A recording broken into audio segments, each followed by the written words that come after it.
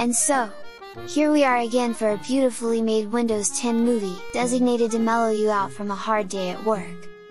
But before this video main event, let's watch another feature that Microsoft engineers are nagging everyone about, again and again. And I mean the news and interests, that they've recently changed the background color and they made it a pinned cover on Insider's blog, like they did something important.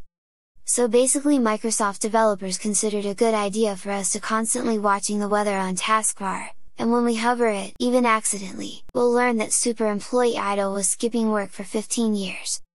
But if we leave the surrealistic experience out, we'll discover that all those are nothing but the single most annoying shortcut ever, and most specifically a shortcut to Microsoft Edge. So basically that's the default news section of Edge we see every time we open a new tab, so clearly this is yet another stupid Microsoft effort to push their browser. And meanwhile someone should inform Microsoft that people actually use their phones to read news. And so guys, I'm wondering, why are you even trying? Because I got high, because I got high, because I got high. La, la, la. You see, there is a coherence and a continuation on everything Windows engineers are doing.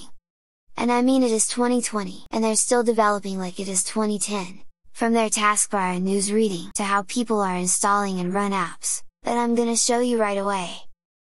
Before we start, I assume you have read, or you're gonna read this post already, so I don't need to explain things that developers are explaining better.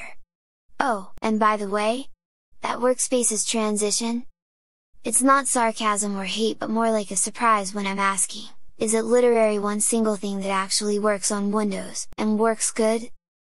Anyway, let's go!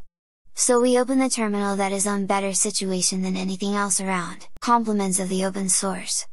Speaking of which, essentially WSL2 is a hypervisor running Linux, with direct access to our graphics card and Windows audio server and microphone, plus there is some more system integration. For example, we can open Linux file system from the Files Explorer, and Windows file system from WSL. Anyway, now for installing an application we can just say sudo apt install. And the reason I'm not using Flatpak instead is because it doesn't work. And let's install gedit maybe. And now we can run it from terminal, and it will open on an X-Wayland window. Actually I'm not totally sure about the display server, but the point is that the apps will open without requiring any additional configuration from us. But much more impressive is that gedit is now also available directly from Windows Launcher, and under GUI Linux menu. If I ever find that on this horrible menu! Oh, here it is! A pure luck!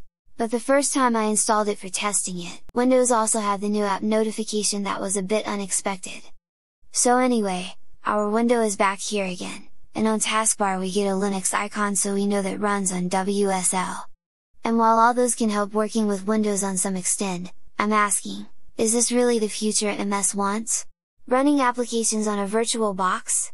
Because Fuchsia OS is explicitly trying to avoid this for very good reasons, and have both Linux and Android apps running native on Zircon kernel,